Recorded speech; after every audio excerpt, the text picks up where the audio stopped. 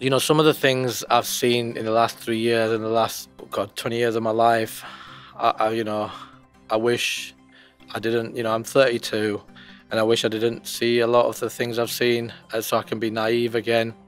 The game that I love and adore, and I always will, has given me some amazing time, but it's created so much trauma and hurt.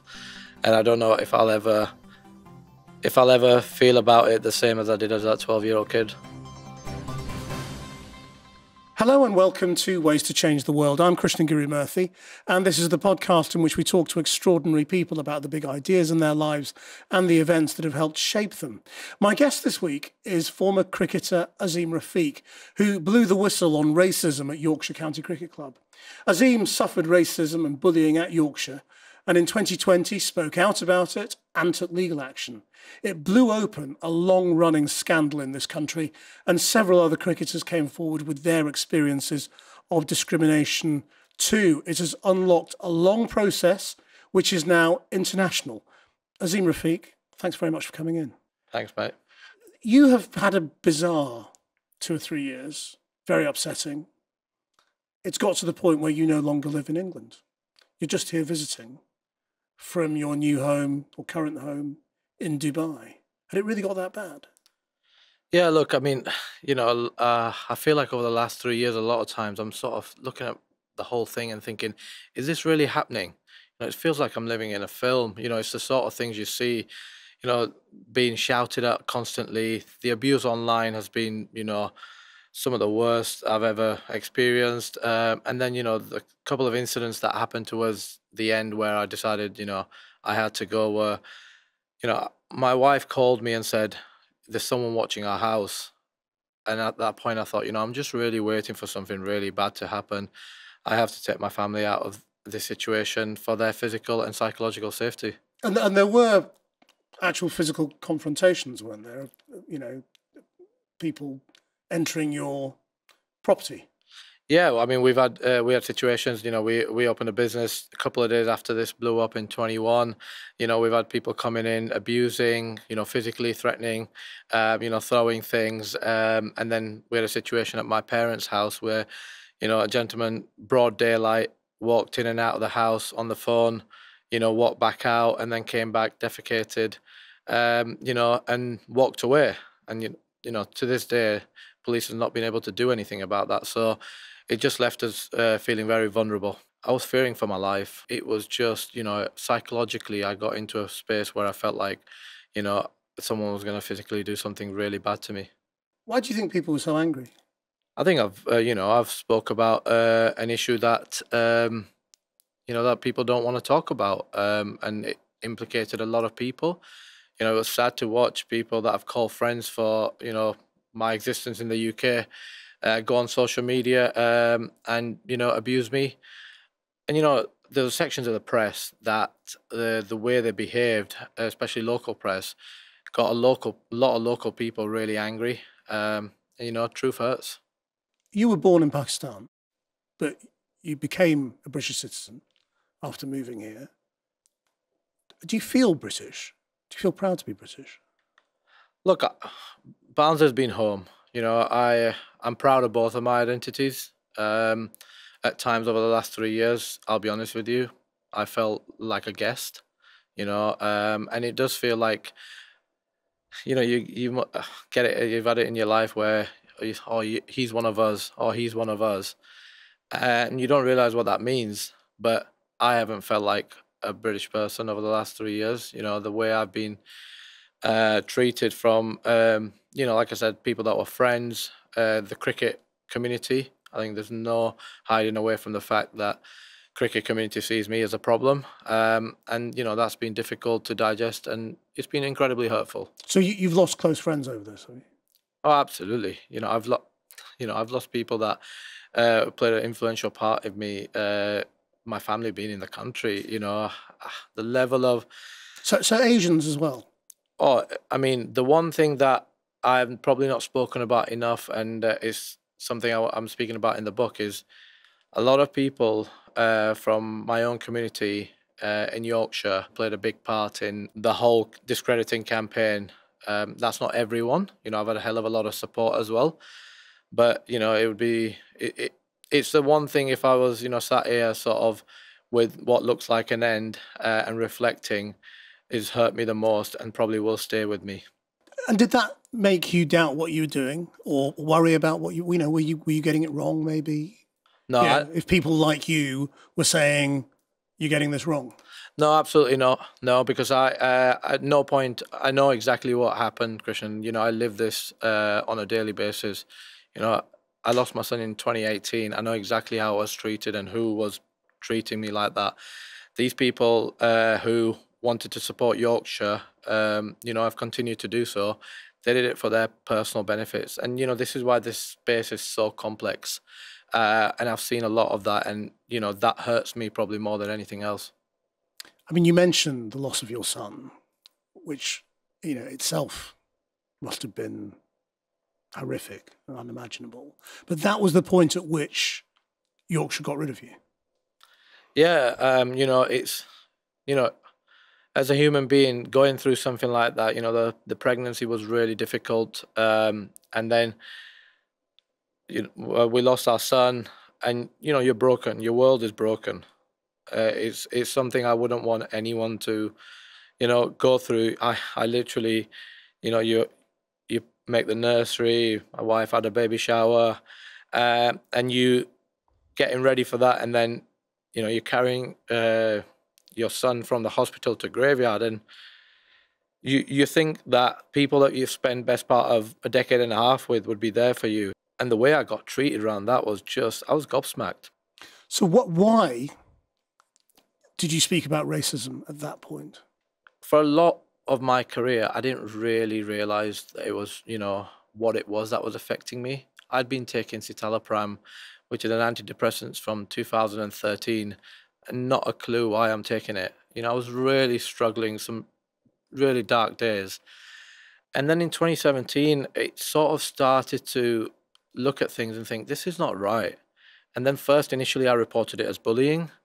Because as a person of color, you don't want to start believing you're being treated differently because of your, because of your race or your religion, because then you look at everything with that lens and it becomes incredibly draining. So, I think I was looking the other way for a very long time, until it got to a point where no longer I could attribute it to anything else but my race.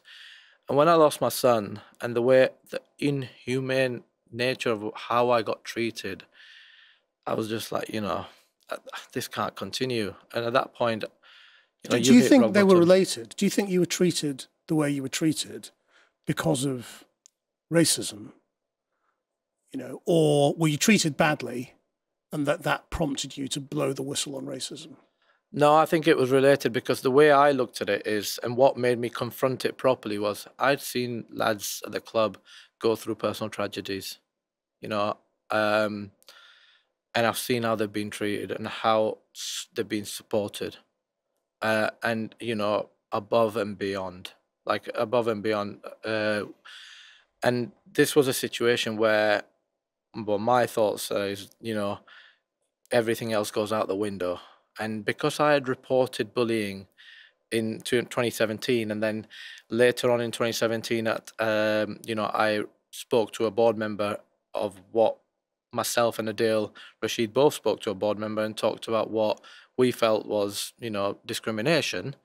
But we were hoping that things would change.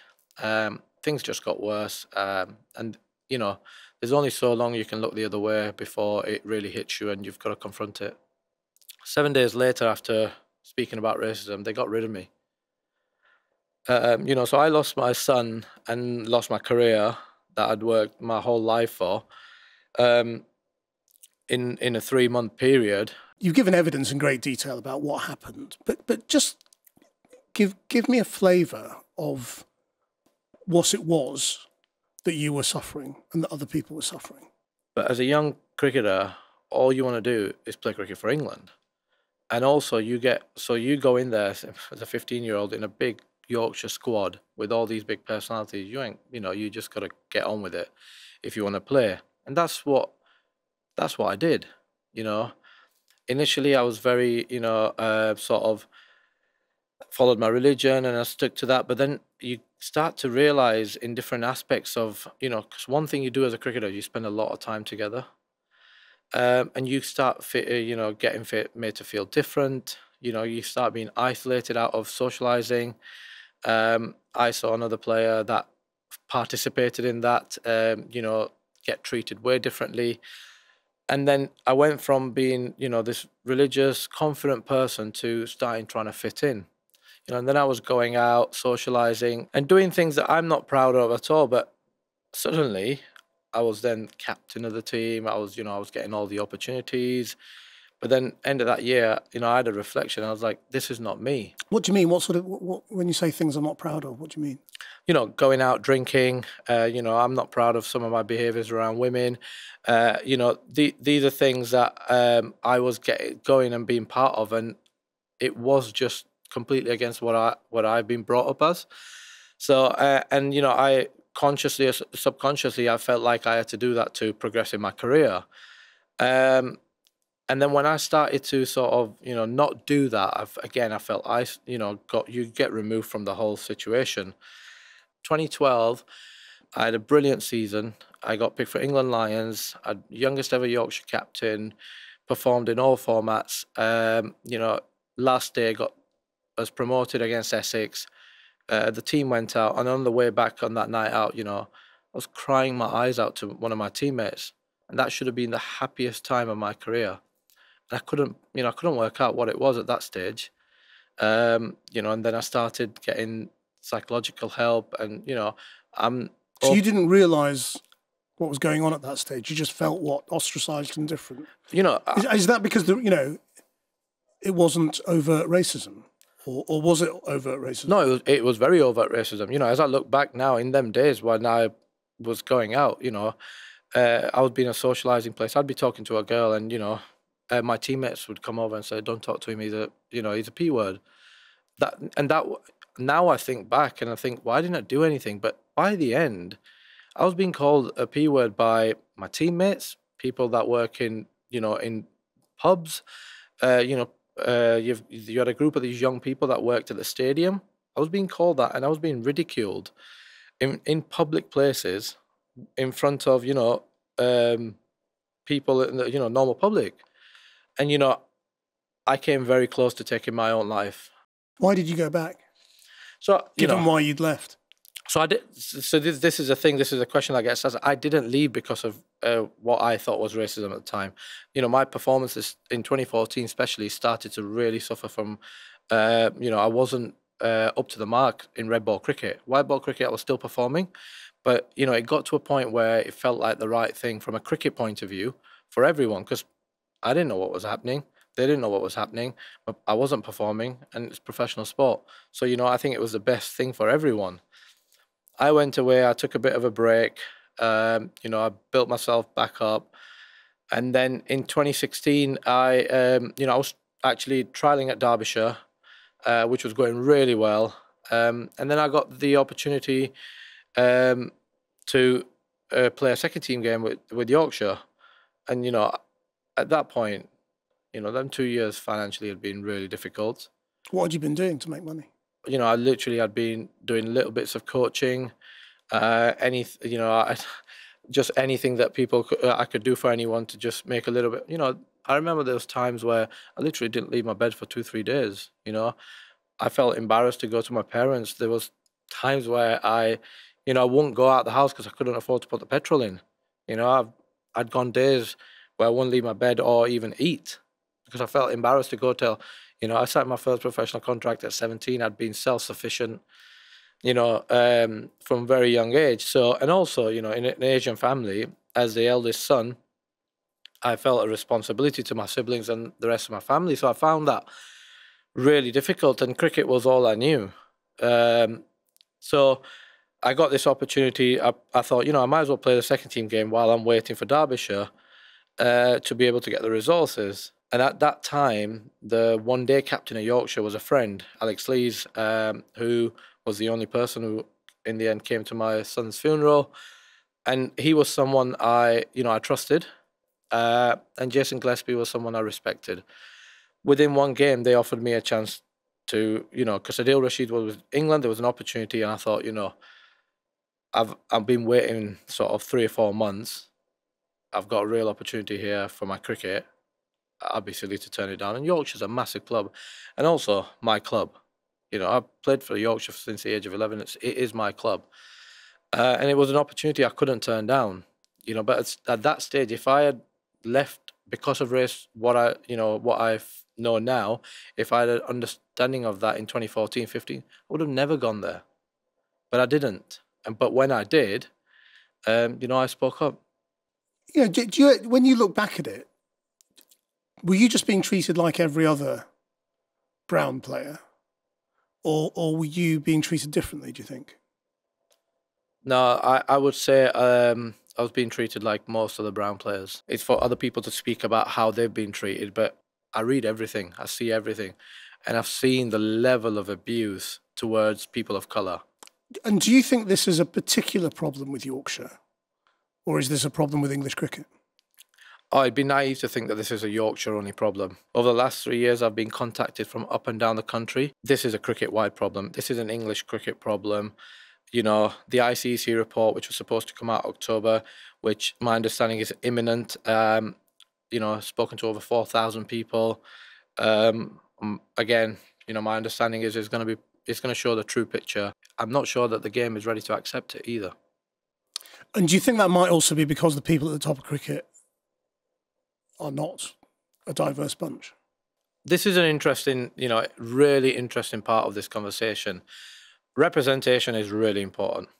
Absolutely. Because especially for kids to see that, people that look like them, to be able to strive to that. But, this, we'll take it outside of cricket and we'll take it a little bit politically. This is arguably the most diverse, government representation-wise that I've seen. And I feel like the most damage done to people of colour is happening right now and has happened over the last few years. So is representation the only thing that solves this issue? No, it's one aspect of it.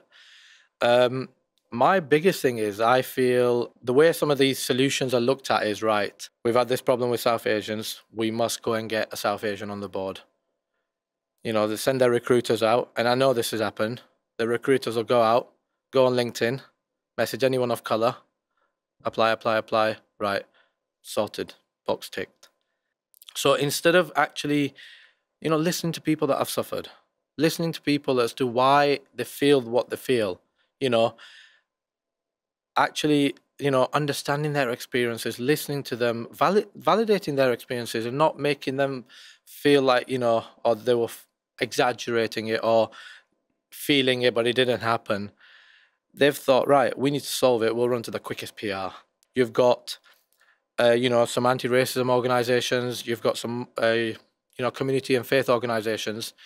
And they end up becoming layers of protection for the institution. Well, how can we be racist?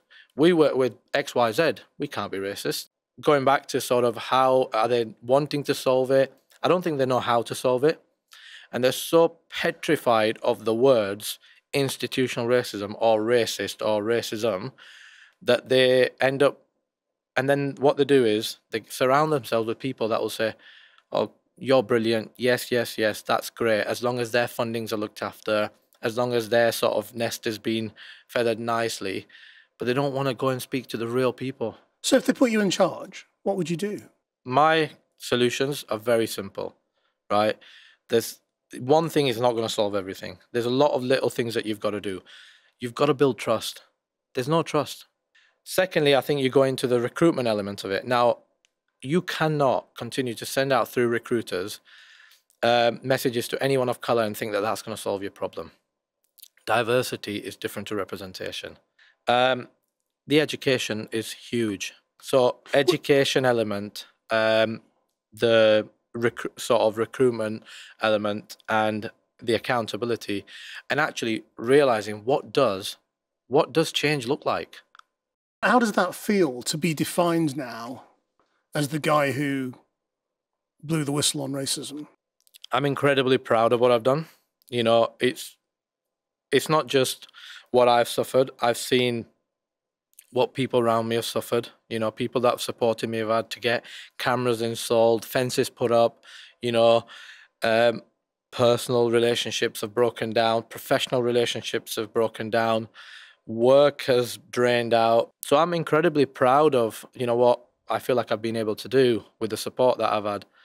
And I'll always be proud of that. But I'm 32, you know, and I know people will always talk about me in that sense, but I've got a lot more to give. You know, I haven't spoken about cricket that much, but the opportunity here, like, I was the youngest ever Yorkshire captain. You know, I captained in England in the 19 team, full of, you know, full of big, you know, big people that I've gone on to. So I've got a lot to give from a cricket point of view. You know, a passion of mine is around talking around the game, talking about cricket, with broadcasting type stuff. But also, I've got a hell of a lot to achieve in my life, and you know, in although now I'll be defined as very much sort of, you know, person who spoke out on racism and stuff. I hope in 4 or 5 years' time people can look at it. Actually, he talked about it. He went through a hard time or whatever it was, but he then used that platform to impact other people's lives in a positive manner while going on and being very successful himself. What you've also discovered when you do something like this, you become very high profile, is that your mistakes come back to haunt you.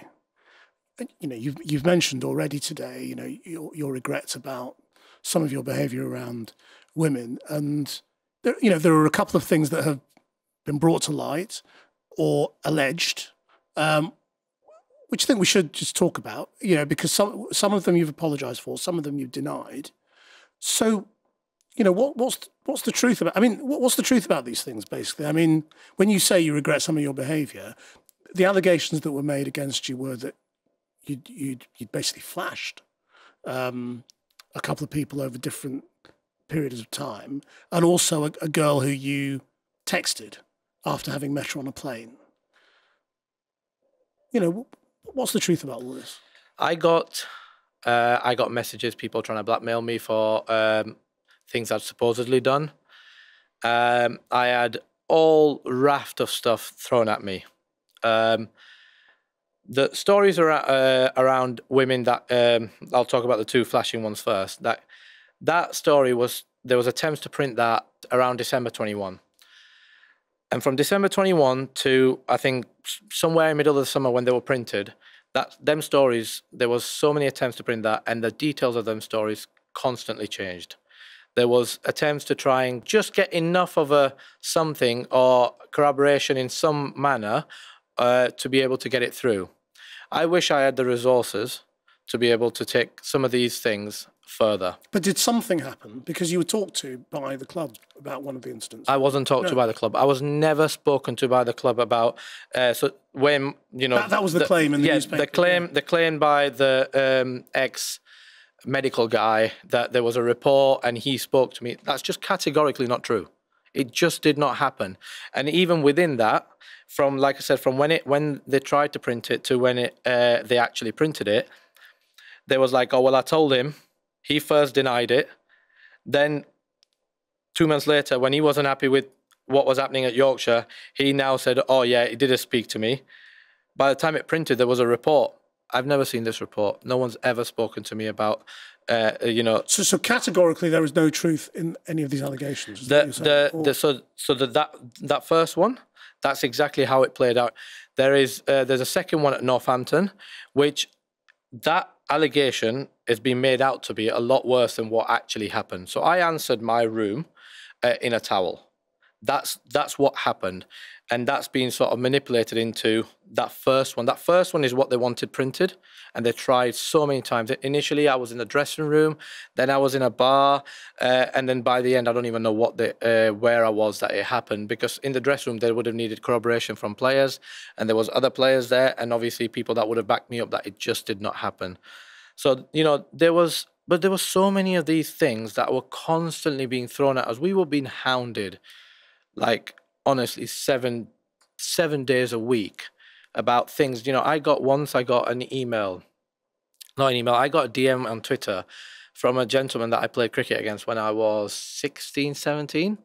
And he said, I just need to let you know, this game you played against us, and this came out later, The guy is saying that you called him, you made a homophobic slur against him, and I was there.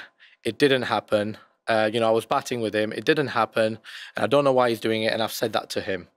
So luckily for me, I found out before it actually got put to us that this was being planned, right? That gentleman had been DMing me, tweeting me, basically saying that I need to ring him, get in touch with him. And I was like, I've not done this, So you had all of these situations taking place. Once I got DM like late at night, you met my now wife when you were 16, when you were both young, get in touch with me in the next 24 hours or I'm going to the press.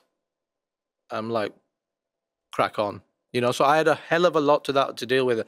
I tried to deal with most of it with I wanted to deal with it with integrity. I didn't want to get involved in some of the stuff, but some sections of the press, it's safe to say if I had the resources, I would look to take it a lot further. But well, what about the text messages?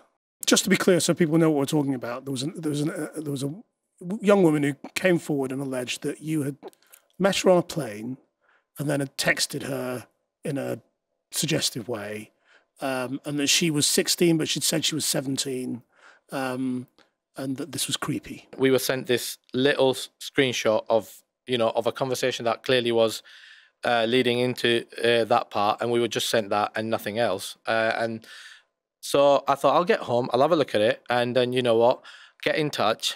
And if I think there's something here that I need to apologise for, we'll apologise. Wednesday, I got home. Thursday sort of late at 12 o'clock, the anti-Semitic messages came out. So we had to deal with that.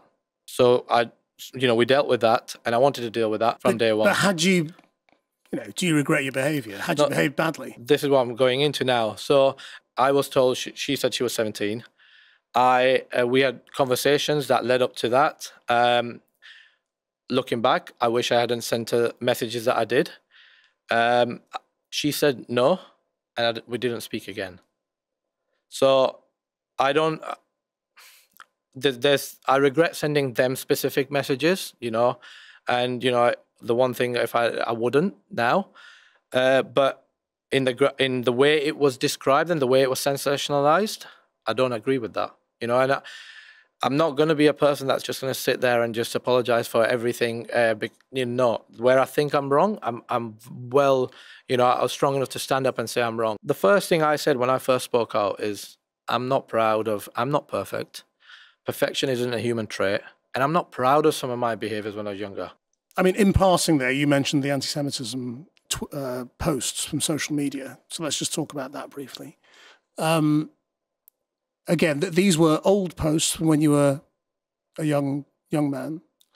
What did they say? And so there was a group, 3 of us, and I think, well, I can't remember the exact thing I said, but I tried to infer that one of the guys wouldn't pay for dinner because and called him a Jew. Now, as I said, when I first spoke out, I thought, I'd be attacked for a lot of things. That was one thing I never had never expected. But when it happened on that Thursday afternoon, my PR guy got in touch with me, and he was livid. A lot of my team were absolutely, a lot of people put their neck on the line, supported me pro bono. He was livid with you? I was fuming. A lot of the people that supported me and were around me were fuming. And I very calmly, I said, look, I'm sorry. It's definitely me. I'm going to apologize. I'm going to, there's going to make sure there's no excuses. I hope I've been able to demonstrate that. How sorry, and I mean, do you accept that that was a racism within yourself? Whatever the reason was that I said that, I went on I went and met, I went to the Jewish museum and met, I met a Holocaust survivor and a Kindertransport survivor, and that was the first time, and the gentleman at Campaign Against Anti-Semitism explained to me the actual, the connotation behind what I said. So, and actually the community that I belong to, we have a similar connotation, talked about ourselves. But I didn't know what I was saying, what it meant, clearly, because I didn't know there was a connotation. But clearly, whatever the reason was, that was anti-Semitic and racist. Yeah. Around the time I was with England under 19s, and this was brought into this term, calling everyone a Jew, was brought into our dressing room by a player, and it was very casually used by a lot of people, but that's no excuse for me.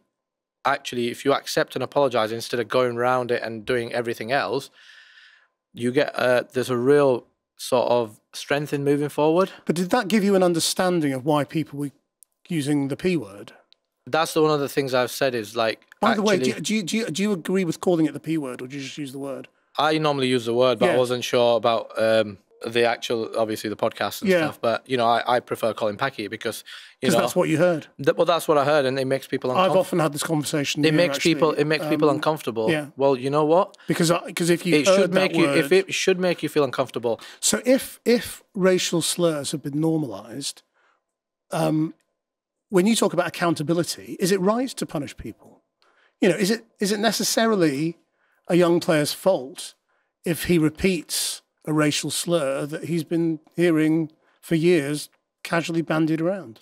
It should never have been about individuals. It should never have been about individuals. It has to be about the institution. It's the leadership that needs to be held accountable.